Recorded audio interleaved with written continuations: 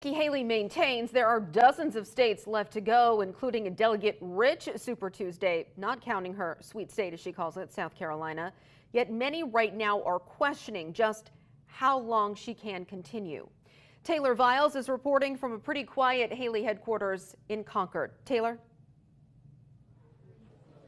Hey, Lauren. Well, yeah, quiet because Haley stepped on stage at about 8:19 and she was off by about 8:45 and everyone started to file out about then, but she entered to a raucous ovation here in Concord, New Hampshire.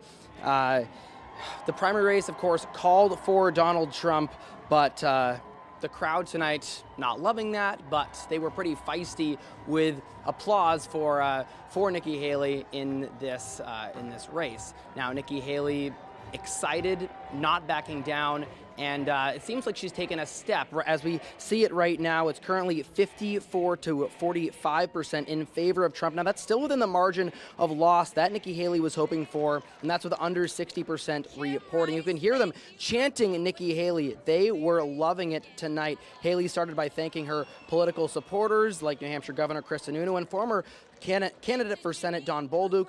She also spoke about how she loves being the last Republican standing with Donald Trump, and she is continuing to move up. She fights about everything and accomplishes nothing, is what she talks about Congress. Now, we spoke with a couple supporters of Haley's, and here's what Nikki Haley said herself on the stage.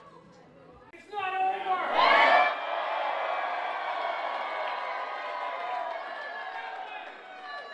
Well, I have news for all of them.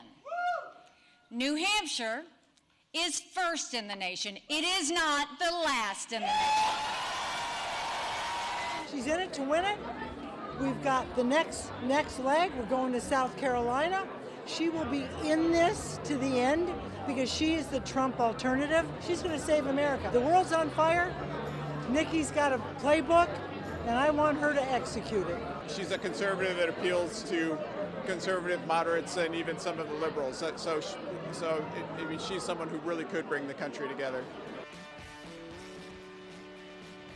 That's what everyone's hoping, for her to bring the country together. It's still an uphill battle for Nikki Haley. Of course, next, as you heard, she heads to South Carolina for the South Carolina primary in about a month.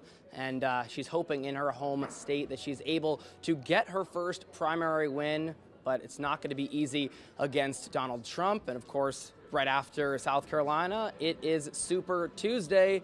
So we'll see how long Nikki Haley can stay in this race. But it seems she's not backing down. And her supporters I talked to said she's going to stick with it right until the bitter end. That's all for me. Reporting now from Concord, New Hampshire, I'm Taylor Viles.